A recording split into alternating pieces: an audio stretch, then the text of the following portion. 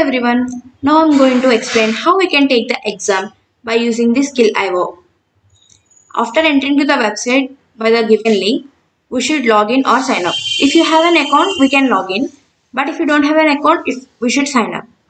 As you can see, I have filled all the details and now I'm creating an account. So yeah, after the creation of your account,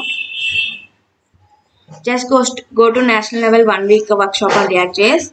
In that goes to React.js step 1 and choose React.js step 2. And here in the test series, choose React.js test. And yeah, see 30 questions, 150 marks and 60 minutes. So we should start the test. So it will say the username we have provided and it will give all the instructions for attending the test. And we should accept all the terms. We can choose our language and yeah. Then here the questions are displayed.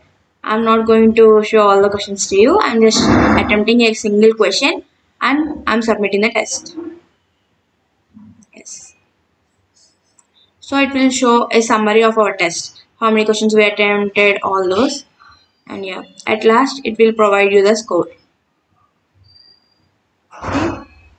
Yeah, as I am the only one person, it has given the score. And yeah, that's it. Thank you.